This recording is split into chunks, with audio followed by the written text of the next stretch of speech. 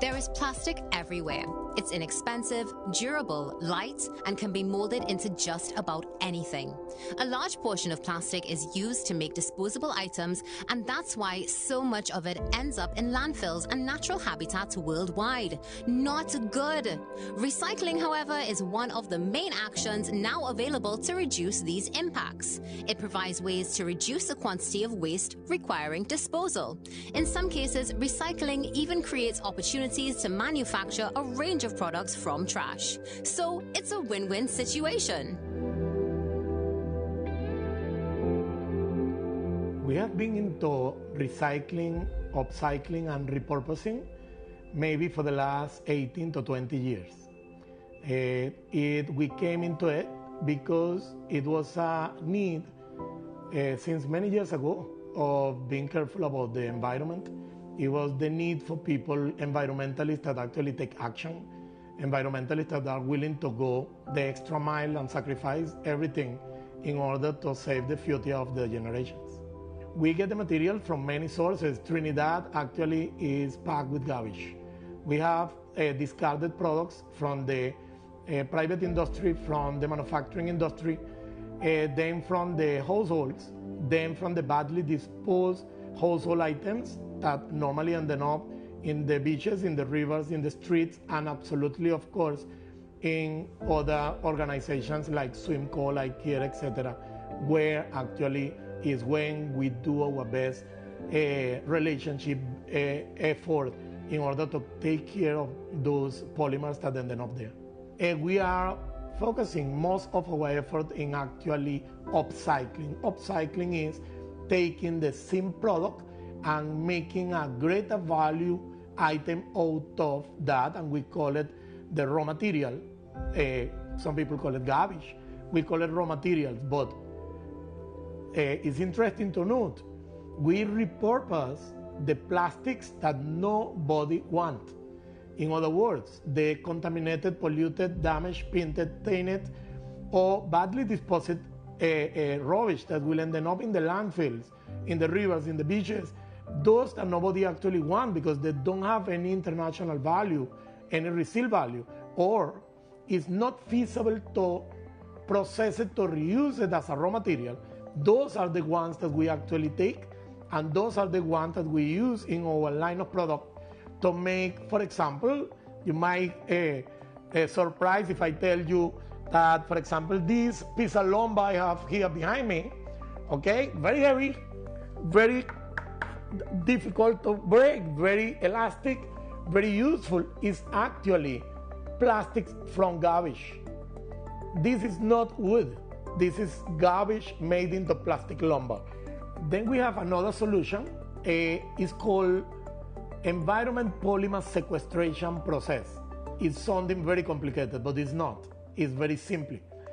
You simply take the polymers, the plastics, the garbage, the bottles, styrofoam, cups, straws, napkins, pieces of shoes, old clothes, glasses, anything you can find made with polymers, and some other no polymers also that pollute the environment, and you actually make an aggregate out of it.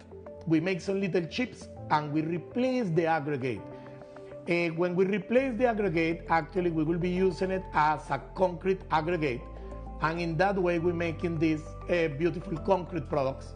We use this product to make benches, we made this to make blocks to do construction, and we constructed many places, and we actually place our benches in all around the country. You can see flying tree benches. You may sit on one of those already. They are made with maybe 10,000 bottles, maybe 20,000 plastic bags, maybe a couple thousand straws, maybe a couple thousand styrofoam cups, all that as aggregate into the mixture. And this beautiful outdoor furniture, we place it where it's needed for the public to use it and enjoy it. We actually use the plastic lumber, the upcycled plastics, and the sequestration process into blocks in Kernanham Cascaduk's Plastic Upcycling and Learning Center building. The building was totally made with upcycled materials. So you see, it really isn't a waste of time, and the next time you drop a water bottle into a bin, you really need to ask yourself, where is it going to end up?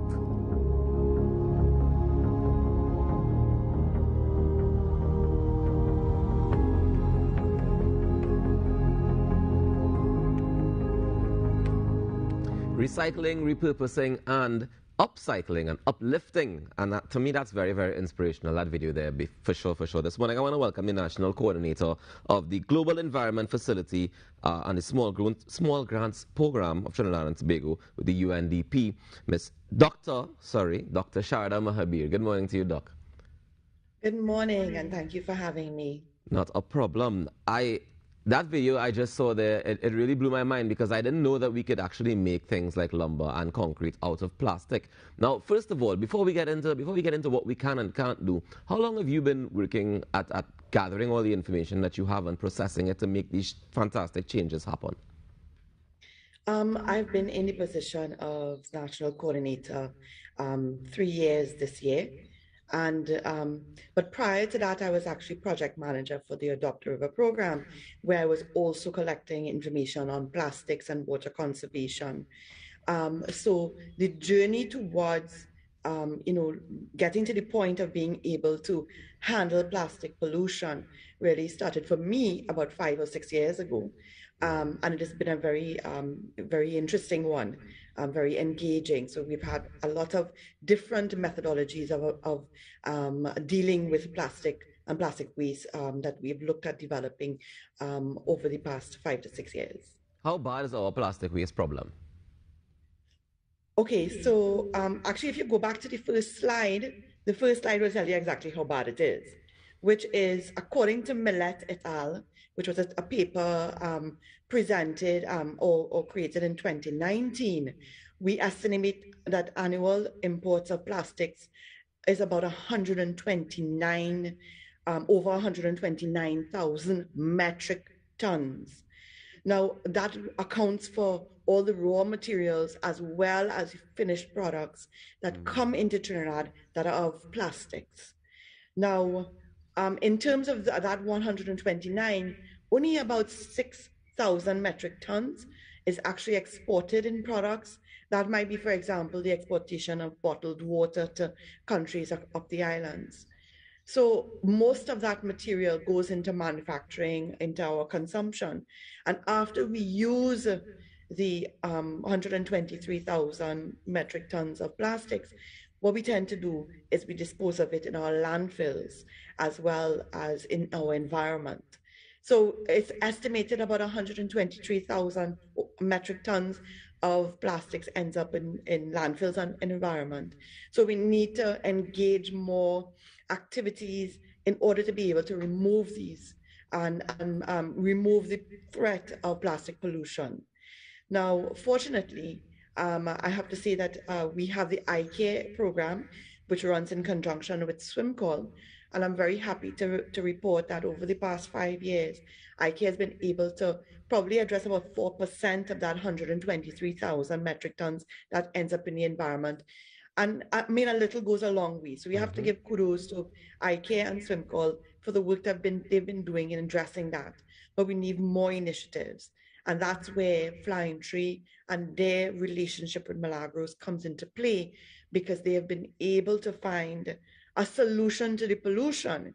And if we were to support iCare and SwimCall, we would be supporting the solution that Milagros and Flying Tree have found. What does that support look like? Okay, so that support means, and this is me plugging here for a national drive for Trinidadians, please donate or deposit your plastics into the iCare and SwimCall system. Now, bins have been installed across Trinidad and Tobago. We have them in most supermarkets, but also in the secondary schools. And if you were to donate or deposit your plastics at the iCare bins, they're taken to SwimCall, who basically separates them. And most of that plastic that can be recycled is actually shipped away to do so. And the rest of that plastic is now accessible to organizations like Flying Tree that will now convert that into plastic lumber.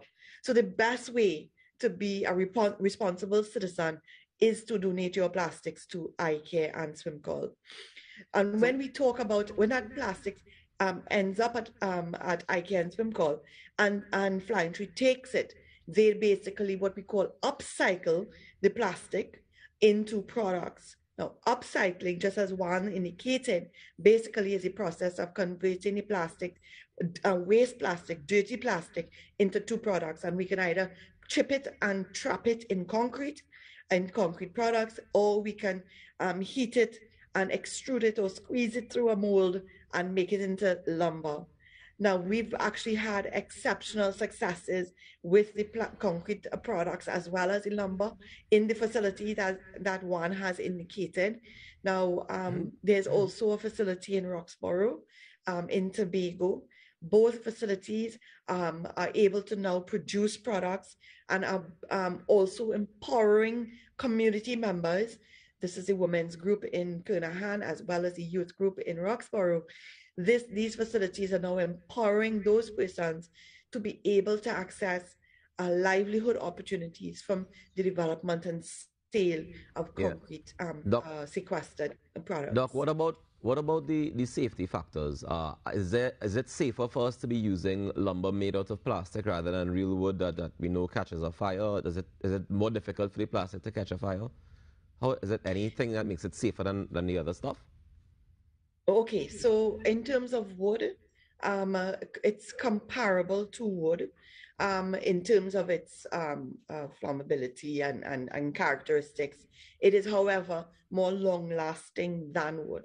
In terms of a fire, of course, it depends on the type of fire and the heat of the fire, etc. So it's difficult to give you an exact answer in terms of is the wood necessarily safer, is the plastic lumber necessarily safer? But what could be said is that it is definitely more long-lasting. We know that for sure. As well as it is versatile. It's as durable as wood, or maybe even a more durable, because of course wood will succumb to termites and rot and all of these other things. Yeah. So I can't answer directly. Is it more expensive? The safety issue. What's that? Is it more expensive? No, actually it's not. It is actually cheaper or comparable to wood, depending on of course, on the supply of the plastics, which is why we need to plug for, more and more people donating their plastics to the iCare system. All right, so Doc, tell me the truth. What do we really need for Trinidad and Tobago to be able to move forward and do better when it comes to recycling, upcycling, and repurposing? We need for people to donate their plastics to iCare and SwimCall, honestly. If more plastics got into their system, then then we have them already sorted in such a way that anybody who wishes to do any processing subsequently of the dirty plastics that can't be, reprocessed into other bottles, those dirty plastics can go into the lumber and the concrete products. Now, we have other initiatives in terms of being able to use waste plastics. For example, we have the conversion of plastics into prosthetics for persons with disabilities. That is a project being run by the University of the West Indies. And they are taking HDB PE plastics, which is, bottle caps, right? So they're taking bottle caps and converting those into prosthetics. So I have another slide. But at the end of the day, the ability to convert plastics into any usable product, whether it be concrete products, plastic lumber, or even prosthetics for persons with disabilities, it comes back to people of Trinidad and Tobago. We need you to deposit your plastics into an iCare and SwimCall bin.